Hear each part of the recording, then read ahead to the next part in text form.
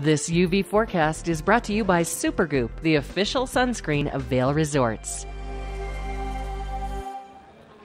We're here at the base of Beaver Creek bringing you a bit of a weather report. Thank you to one of our sponsors, Supergoop, for sponsoring that today. We have temps that started out pretty low, actually. It was in the single digits when we first got here. Now the sun's coming up.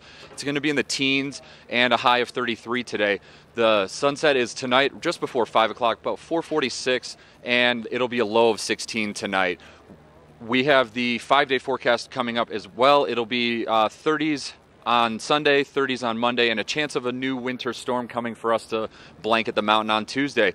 Joining us today is a friend from Switzerland who has an amazing cowbell. That's a big part of why we're here. Beat, thank you for being here. Thank you for having me. Thank you. So Beat comes all the way from Dallas. He comes every year, and it's a great chance for you to get the Switzerland team here, see them locally, and just tell us a bit about this right here. Well, I'm supporting, first of all, the American team. Of course. Because I'm very fortunate that I'm a dual citizen, so I am a Swiss first, but then also I'm very proud I'm an American. Awesome. So this is for the American team and certainly for the Swiss team. I think you win the event for the best cowbell that I've ever seen here at this event.